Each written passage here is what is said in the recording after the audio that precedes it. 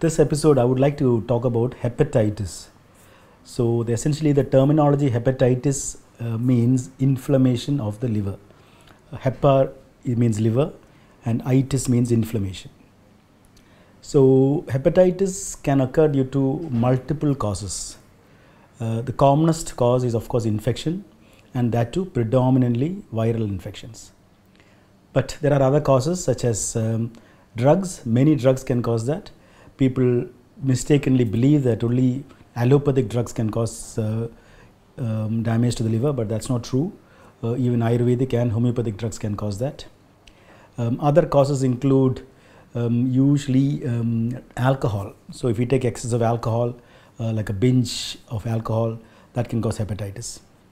There are also other conditions of the liver such as autoimmune hepatitis, which can also cause such diseases. One of the common misconceptions about hepatitis is that people assume that hepatitis means jaundice. That is totally untrue. The jaundice is in fact just another symptom, as you would call fever or cough or body pain or something like that. So jaundice refers to yellow discoloration of your eyes, and that occurs because the level of your bilirubin in your blood is high. That is what comes as your yellow color. So bilirubin is something that is made by the liver as a one of its normal functions. That is predominantly made so that it can go in the bile acids, and that is required for absorption of fat. So it is an essential component of our body.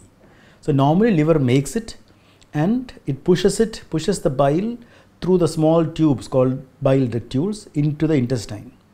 So it's very easy for the liver to make bilirubin because it just comes as a natural product when your hemoglobin breaks down naturally. But to send it down to the intestine, it needs a lot of energy. So it needs a lot of power in fact. And if the liver doesn't have that power for whatever reason, for example, it may be inflammation, hepatitis, or it may be a much more severe condition like cirrhosis. So whenever the liver loses its power, then it cannot push this bilirubin into the intestine. Instead of going into the intestine, it actually stays in the liver cells, and when it overfills, it comes into your blood, and that is what manifests as jaundice. So jaundice is in fact a manifestation that your liver is not working well, and the reason for that can be many things.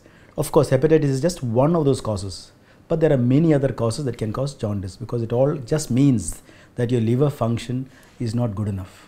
And it actually means that your liver function is less than 50% of what it should be. So it's a pretty severe damage to the liver.